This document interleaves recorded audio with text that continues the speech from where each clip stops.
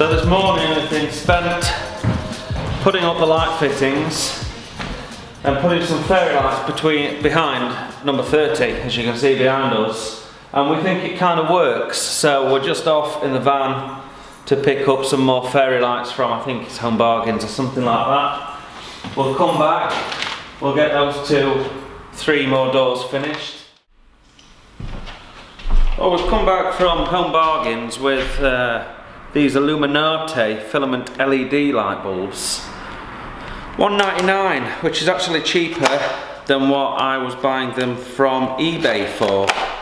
So I thought I'd wire up a plug onto this light here, because obviously we're not hooked up into the light fittings as of yet, and I thought I would give the fitting a whirl to give us an idea what it actually looks like with bulbs in.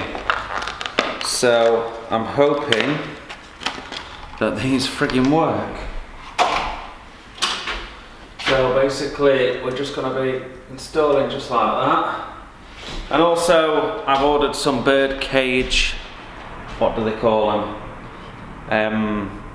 Lampshades to go around the bulbs themselves, so we shouldn't have any problems with them being smashed. I think they're just tall enough to be out of the way, but if they're not, we can hoik them up another notch or 2 on the chain. So I'm going to unpack the rest of these bulbs, like I said, I've only got 4, and we'll turn around and see what she's like. Okay. He said let there be light, and there was light. What do we think? That's quite an effective light, isn't it? I think we can live with that.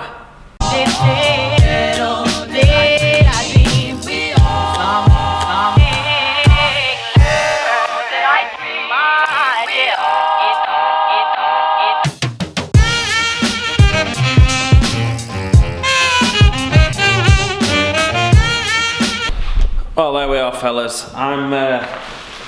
I'm pretty chuffed with that. We did pick up some other bits and bobs as well from Home Bargains.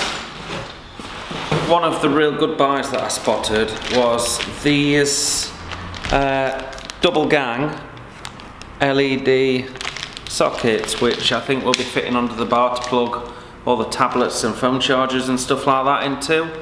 And then also on these tables that we've got going in there, we're going to mount 2 of these, but in chrome or satin, or you know, the metallic garage style ones, which is what those cables are there for, to allow me to hook it up. So each one of the bars actually has a double gang socket and 2 power points to charge your phone. I think it's friggin' awesome.